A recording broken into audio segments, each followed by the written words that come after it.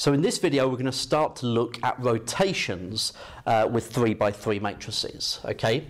So we're going to try and describe the matrix that is a rotation of 90 degrees anti-clockwise about the x-axis, okay?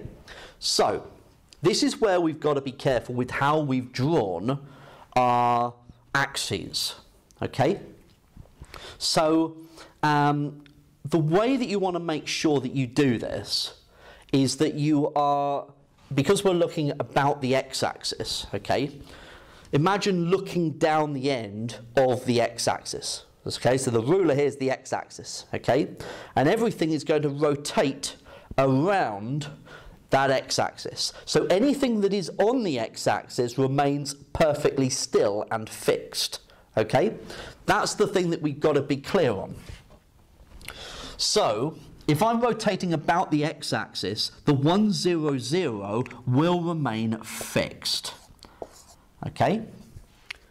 Now, you're looking down that line, okay?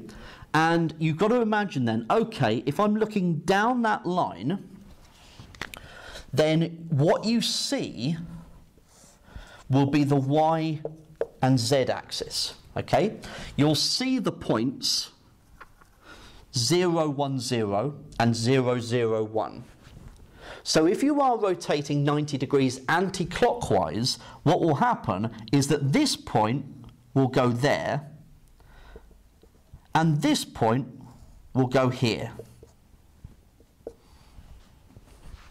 Okay, so that means that 0, 1, 0 will be mapped to 0, 0, 1.